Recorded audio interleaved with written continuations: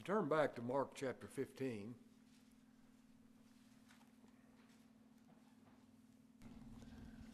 I've entitled this evening's message, "The Young Man in the Linen Cloth." Now, how many times have you read that passage of Scripture and wondered, why was he just wrapped up in a sheet? And that is what this refers to. As a matter of fact, the only time this word is used, this linen cloth that he was wrapped in, is when Joseph of Arimathea wrapped the Lord in cloths like this. The young man in the linen cloth. Let's read verses 51 and 52 again. "And there followed him, the Lord Jesus Christ, a certain young man." I love that word certain, don't you? It's throughout the Scriptures. He always has certain people that he saves. There's nothing generic about the gospel. "And there followed him a certain young man, having a linen cloth cast about his naked body." All he had on was a sheet. "And the young men, the soldiers, laid hold on him. They saw him following Christ. And he left the linen cloth and fled from them naked." Now, only Mark gives this detail in the four Gospels. And the writer does not say this, but most agree that this is Mark's autobiographical statement with regard to himself.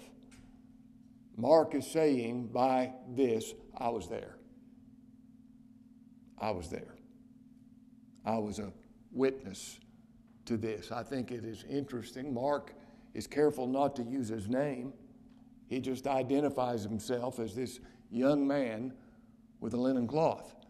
And I think that modesty caused that. It's very much like John calling himself the disciple that Jesus loved. Now that's what I want to be more than anything else.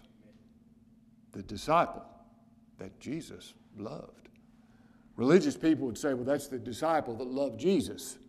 But that's not the way John stated it. The disciple that Jesus loved. Now, I feel sure that this is Mark speaking, letting us know what had taken place. Now, would you turn with me to Acts chapter 12? What about this man, John Mark? In Acts chapter 12, after Peter was released from jail for preaching the gospel, he went to a certain home. And we read with regard to the place that Jesus went to, that the house where the disciples were gathered praying for him, John Mark's mother owned it. So that's the first we read of John Mark. His mother owned this house that the church was together praying for Peter and his release. And many think that this was the same house that the Lord ate the last Passover and the first Lord's Supper with his disciples. And that makes some sense into this speculation that I'm giving. Now, I know this is speculation, and somebody says, why give it? Well, I don't know. I'm going to give it anyway. And it's not in the Bible, but I think it's a reasonable conjecture. As I said, many think this was the same house that the Lord ate the last Passover, so Mark was there. Mark was there. And when Judas was going to betray the Lord, this was the last place Judas knew of him being. And he perhaps first went there, and when the Lord wasn't there, he knew, well, he oftentimes goes to Gethsemane. The Scripture actually says he oftentimes resorted there. Judas knew that place. So perhaps Judas went there to Gethsemane, and most writers, I would have never come up with this. This is what commentators have said. They said John Mark got up immediately, being woken up by all this, knowing that the Lord was getting ready to be betrayed, so he took his bedclothes and wrapped himself in it, not even taking the time to get dressed to run and warn the disciples and the Lord Jesus concerning what was going to happen. Now, did that happen? I don't know, but it's a reasonable conjecture. But here we have this young man wrapped in this linen cloth. The soldiers perceived he was following Christ, and they laid hold upon him. Charles Spurgeon said that the reason he recorded this of him running away because he was getting ready to tell of Peter and his fall. And he was going to go into detail about it, and he's letting everybody know that he's writing to, I'm just as bad as he is. Look what took place with me. I fled in cowardice just like all the rest of the disciples, and that may be. Some have wanted to call the Gospel of Mark the Gospel of Peter because Peter, he goes on to say with regard to Mark, he's my son. No doubt Mark learned the gospel through this man Peter, and Peter narrated to Mark the 3 years that he spent with the Lord, and that's how Mark comes up with this thing concerning the gospel. And most people think Mark is the first gospel written down, and God used this man Mark, or John Mark, to write the first gospel. The Lord prepared this man for this purpose, to write the first gospel. Now, as I said, we read of him first in Acts chapter 12. His mother owned this house. And would you turn to Acts chapter 12 for a moment? This is when Peter has left the prison and he's going to this house. Verse 11, and when Peter was come to himself, he said, Now I know of a surety that the Lord hath sent his angel and hath delivered me out of the hand of Herod, and from all the expectation of the people of the Jews. And when he considered the thing, he came to the house of Mary, the mother of John, whose surname was Mark. And this is where these people were gathered together praying for the release of Peter. Look in Acts chapter 13, verses 2 and 3. As they ministered to the Lord and fasted, the Holy Ghost said, Separate me Barnabas and Saul for the work whereunto I have called them. This is talking about Paul's first missionary journey and Barnabas. And when they had fasted and prayed and laid their hands on them, they sent them away. And look down in verse 5. And when they were at Salamis, they preached the word of God in the synagogue of the Jews, and they also had John to their minister. That's not talking about the Apostle John. That's talking about John Mark. He went with them on this first missionary journey.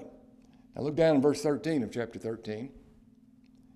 And when Paul and his company loosed from Paphos, they came to Perga in Pamphylia, and John departed from them. Now that word is deserted. There wasn't anything good about this.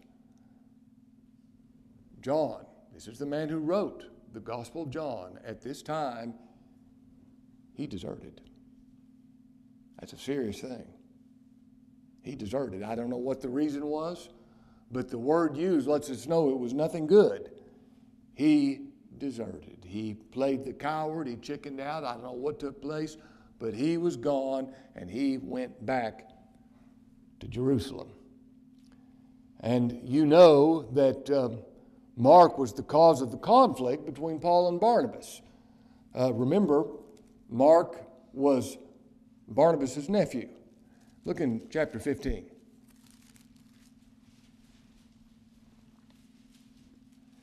And some days after, Paul said unto Barnabas, this is after Mark had already deserted. This is his next missionary trip. And some days after, Paul said unto Barnabas, Let us go again and visit our brethren in every city where we have preached the word of the Lord, and see how they do. And Barnabas determined to take with them John, whose surname was Mark. That was his nephew. Maybe there's some nepotism going on. I don't know. But he wanted John to go with him. But Paul thought not good to take him with them, who departed. He deserted them from Pamphylia and went not with them to the work. He had proved himself to be unreliable and unfaithful, and Paul did not want him going. And the contention was so sharp, verse 30, the contention was so sharp between them that they departed asunder one from another. And so Barnabas took Mark and sailed into Cyprus, and Paul chose Silas and departed, being recommended by the brethren unto the grace of God. Now, who is in the wrong here? I'm not going to spend much time with this, but who is in the wrong here? Well, Paul ends up being wrong because he goes on to say, bring John Mark to me. He's profitable to me for the ministry. So evidently he was wrong, but yet he was right. He deserted. Can't you understand why he didn't want to bring him? I can certainly understand that. So you could make an argument that he was right. You could make an argument that he was wrong. What about Barnabas? Well, evidently Barnabas was right and wanted to take him because Paul ends up saying, I want John Mark involved in the ministry. And evidently Barnabas was right. Barnabas probably should have shown deference to Paul too, shouldn't he? He should have listened to what Paul said. He was wrong. You know, in something like this, they were both right and they were both wrong, and isn't that the way it always is in conflict? Always. I mean, there's different points of view, there's different ways of looking at things, and it's so sad that they had a contention that was so sharp, the Scripture said they parted asunder. Thank God this contention did not last. Turn to Colossians 4 for just a moment.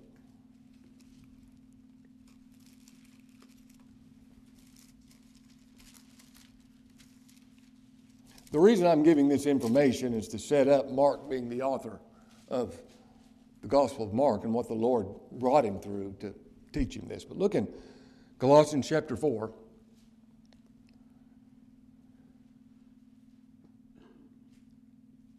Verse 10, Aristarchus, my fellow prisoner, saluteth you, and Marcus.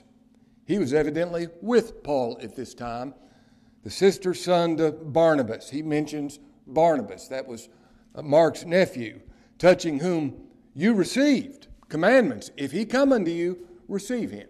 If I send Mark to you, receive him. I've got some special instructions for this church that you need to hear. Now, this lets us know that this contention, and I'm so thankful for this contention between Paul and Barnabas did not last. When he wrote this letter in Colossians, it was quite a few years after that took place, and he was writing from a Roman prison cell. So I remember hearing somebody said, once Paul crossed Barnabas, or once Barnabas crossed Paul, you never hear from him again. Yeah, you do. Yeah, you do, and I'm thankful you do, aren't you? Turn to 2 Timothy chapter 4.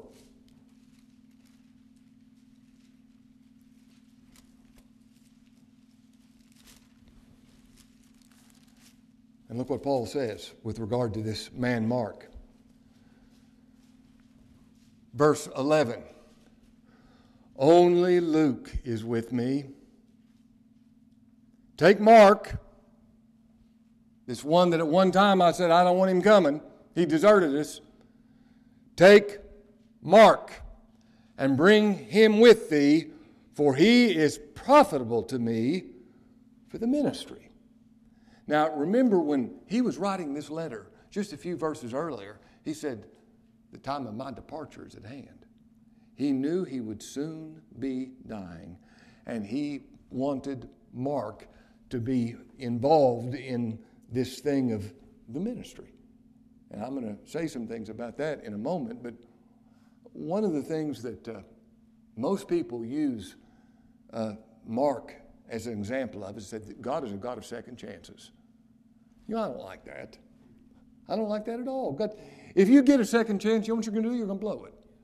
Me too. I guarantee you. And that's a wrong language to use the of God in the first place. He's not a God of chances or second chances. He's a God of absolute purpose. And everything He does is on purpose. And everything that Mark was going through was on purpose to bring him to the place where he was going to be able to write Mark. Oh, the glory of the gospel. But he said with regard to Mark, take him and bring him with thee, for he's profitable to me for the ministry. And the ministry he's talking about is the ministry of the gospel. I came across an acrostic this week that I loved so much. And an acrostic is where you have, kind of like tulip, you have a word and you give a word that total depravity, unconditional. You're familiar with that. But I saw this in the Grace Baptist Bulletin. It didn't have an author. I don't know who came up with this, but I love this acrostic: gospel. G, grace. O, omnipotent grace. S, saving grace. P, particular grace. E, eternal grace. L, lasting grace. Isn't that good? I'd like to use that as an outline for a message one of these days, because that is the grace of God. This is what Paul said he was profitable for me for, the gospel of the grace of God, God's saving grace. And Paul went on to say in Philemon 24, he called Mark a fellow laborer. What a title he gives this man. Now turn to 1 Peter chapter 5.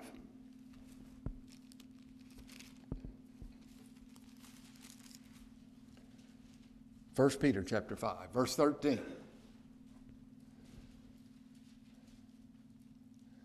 The church that is at Babylon. Now, where's Babylon? Well, many times in the book of Revelation, John calls Rome Babylon. This is talking about the church of Rome, and he calls it Babylon. But isn't it glorious how even in this evil place, God's got His church? Look what he goes on to say, and I love this. The church that is at Babylon, elected together with you. That was the common conversation of the church. When they were talking about, he's writing this general epistle, he's talking about the church of Babylon for which he was writing. He says, the church at Babylon, elected together with you. Now that was just the way of conversation in the early church. Look at the way Peter opens this epistle. He says, Peter, an apostle of Jesus Christ, to the strangers scattered throughout Pontus, Galatia, Cappadocia, Asia, and Bithynia, elect. That's how he addressed them. Elect. Thank God for election. Don't you love God's electing grace and the election of grace? You wouldn't be saved without it. You can't preach the gospel without God's electing grace. And I love the way, even in his greeting, he says, the church at Babylon elected together with you. I can't help it. I would like to see somebody come up in the early church and say to somebody, I don't believe in election. What rock did you crawl out from under? Nobody has any confidence in you. This is the gospel of God's grace. And the church that's at Babylon, elected together with you, salute you. And look what he says next in verse 13. And so doth Marcus, my son. Now, when he calls Marcus his son, I don't have any question that what he's talking about is this man learned the gospel through me. I know the scripture says call no man father, but that is what he meant. He wasn't, I'm sure that Mark never called Peter father, but he was his spiritual son. He learned the gospel through him, and I have no doubt that he spent those years telling Mark exactly what took place during those 3 years. And he wrote down this first gospel. Now, this is a gospel addressed to a Gentile audience, perhaps the city of Rome. And that makes it different from the other Gospels. You'll notice that he doesn't give the genealogy of Christ the way Matthew and Mark do, because I guess he thought the Romans wouldn't be interested in that. But he begins the Gospel with these words, Mark chapter 1, verse 1. Now, he had gone through all this. He was the young man. He was there when following the Lord, and he in a sheet, and it's ripped off of him. He runs.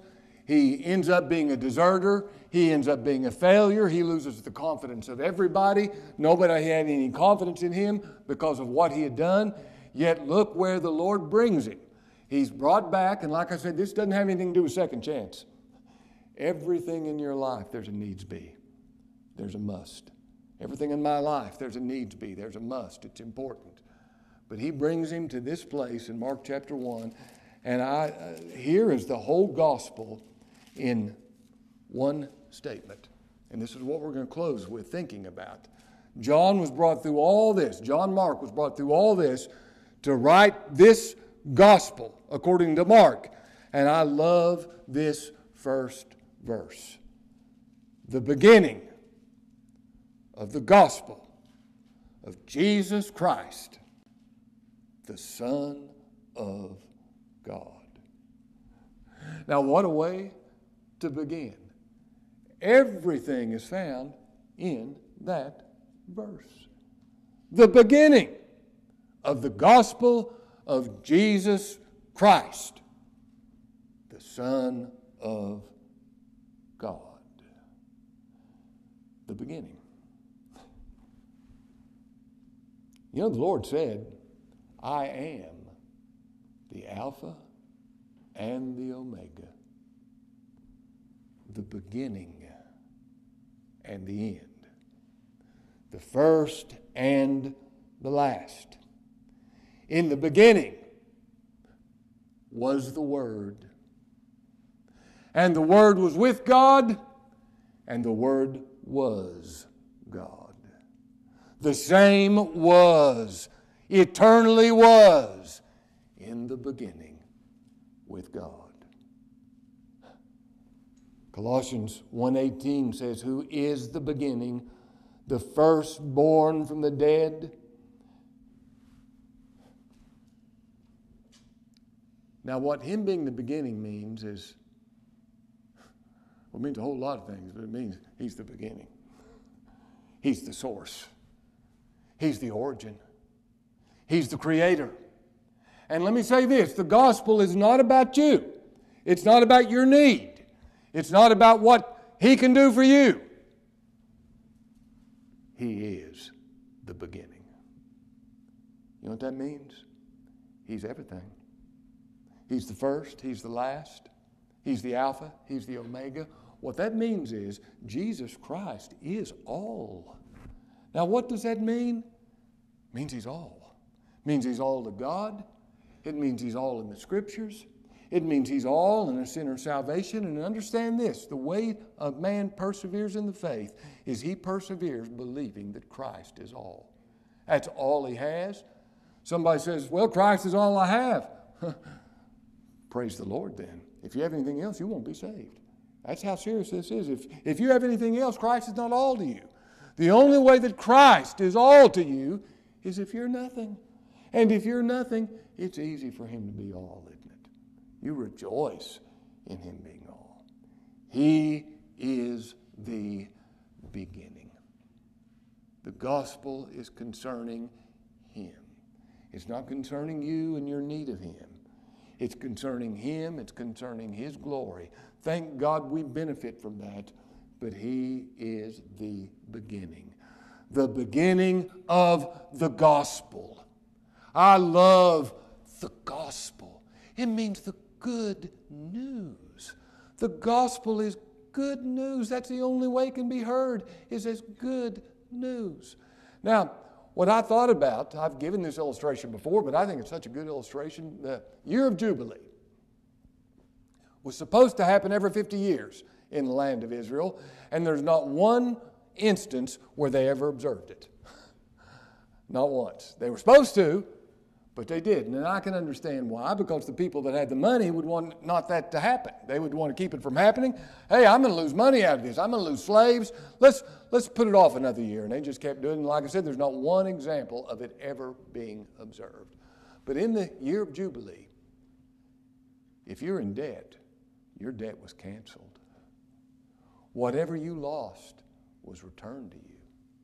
And if you were a slave, you were set free, and the land was given a year of rest. You were given a vacation. Now, can you imagine if you were in debt and a miserable slave and you'd lost everything and all you did was work? Can you imagine what that must have sounded like when that silver trumpet of Jubilee would blow? Can you imagine?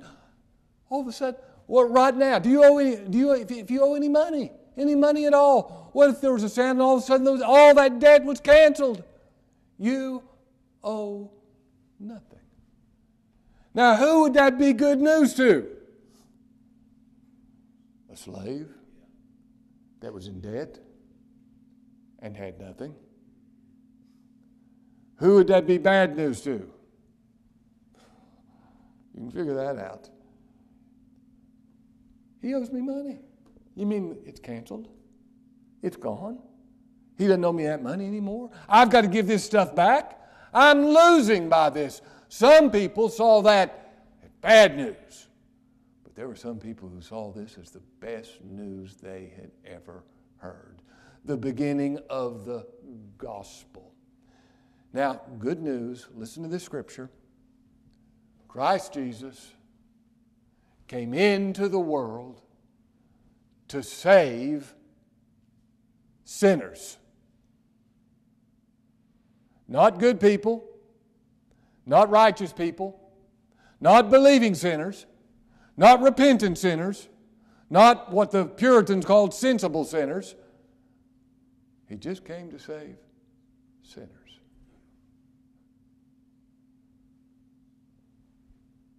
Who's that good news to?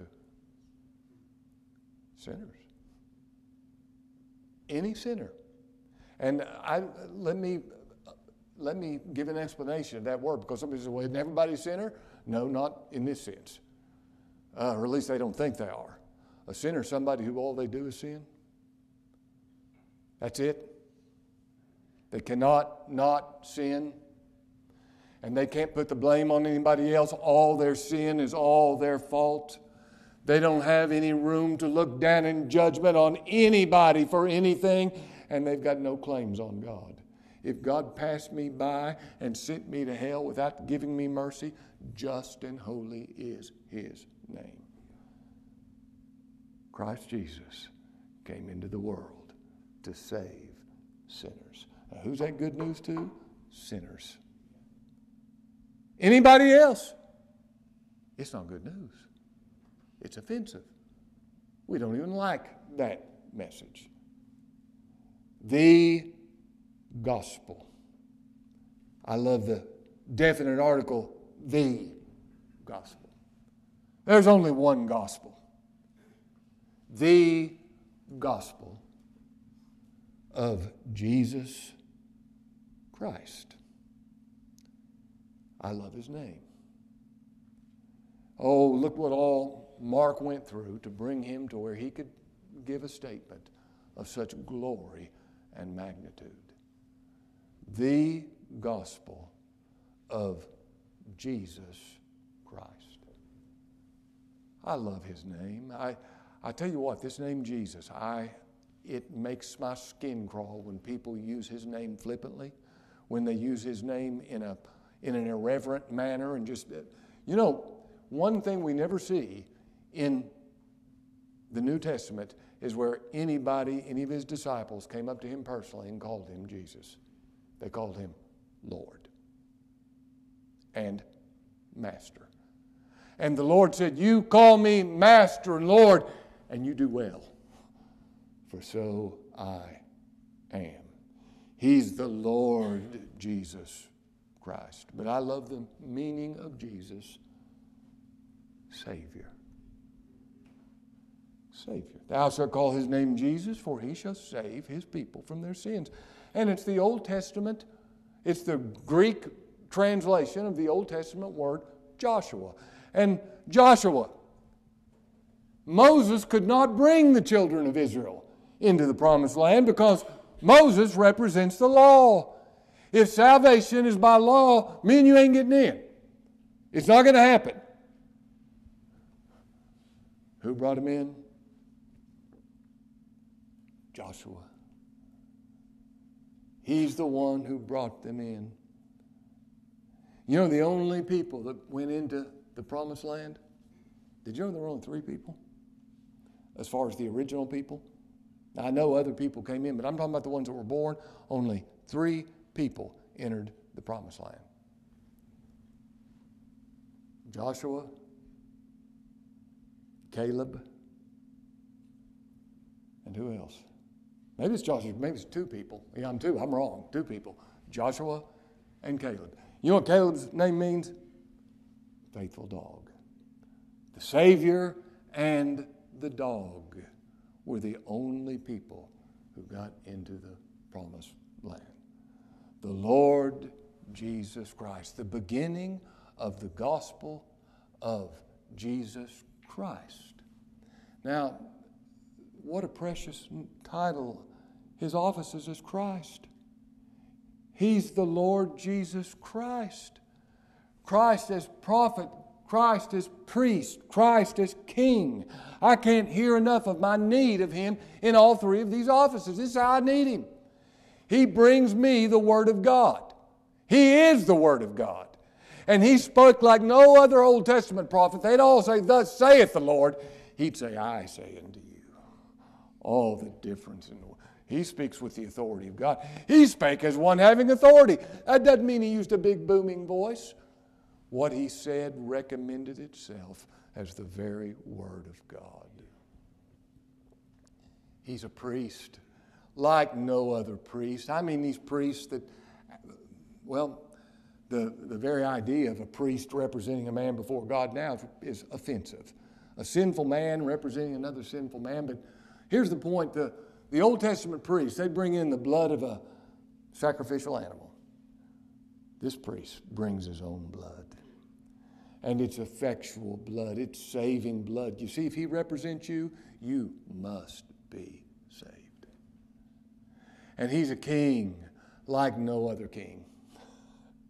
Every other king is described like this. The king's heart is in the hand of the Lord. You see, every other king is just there because Christ willed it.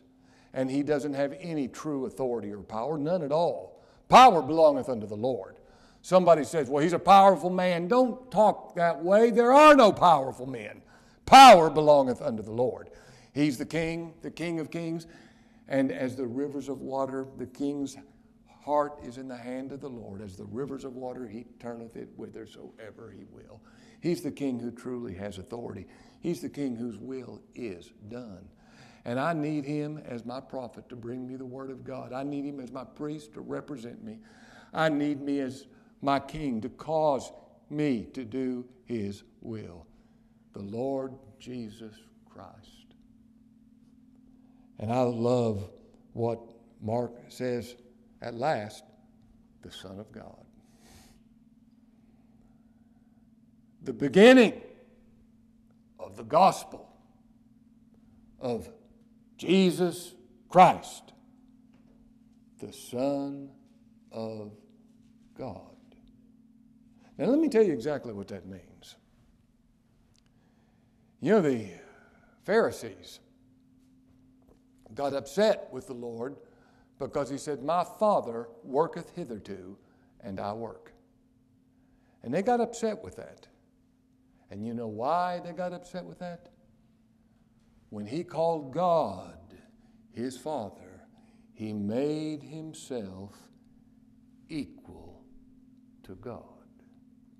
There's only one person who's equal to God, God. To say he's the Son of God is to say he's God Almighty.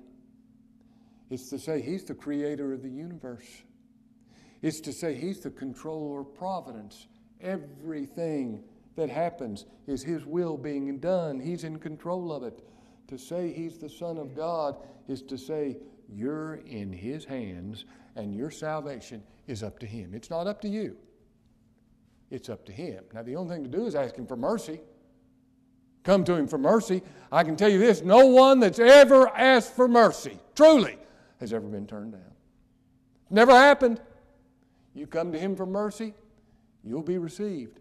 But understand this, your salvation is in His sovereign hand because He is the Son of God. God the Son. I love when the Ethiopian eunuch had listened to Philip preach the gospel to him. And he was preaching from Isaiah 53. I love that question. Of whom speaketh the prophet this? Of himself or some other man? Oh, don't you reckon Philip loved getting to tell who that other man is?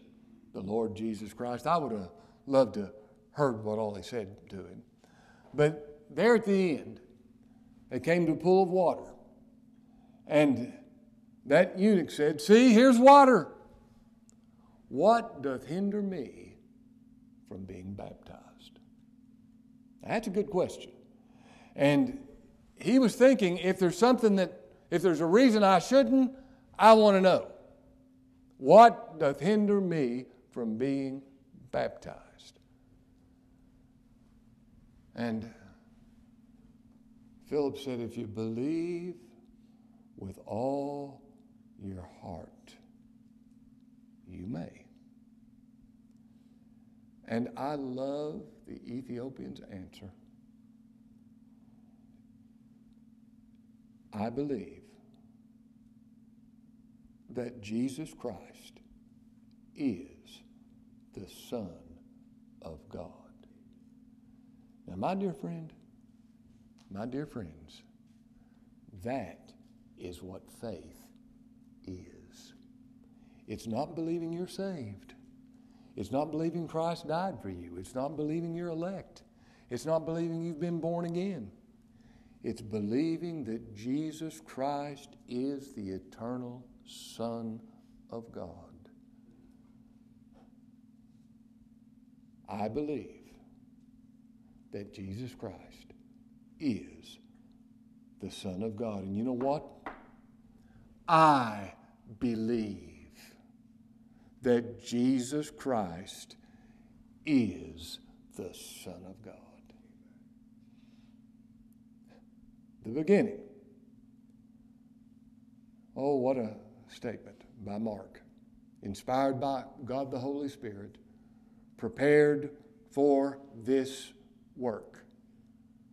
The beginning of the gospel of Jesus Christ, the Son of God. Written by this young man clothed in a linen bedsheet. And he gives us his statement. I was there. I saw all this happen. Let's pray.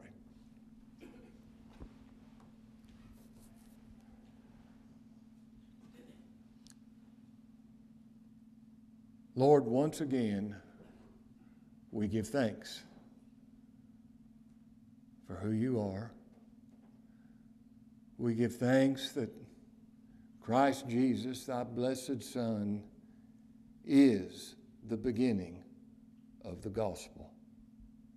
The gospel of Jesus Christ, the Son of God. Lord, would you create faith in each heart here and enable us to look away from ourselves and our experience and the things we naturally think, and enable us to behold him, thy Son, as the complete Savior, your Christ, your prophet, your priest, and your King, and enable us to trust him as such. In his blessed name we pray. Amen.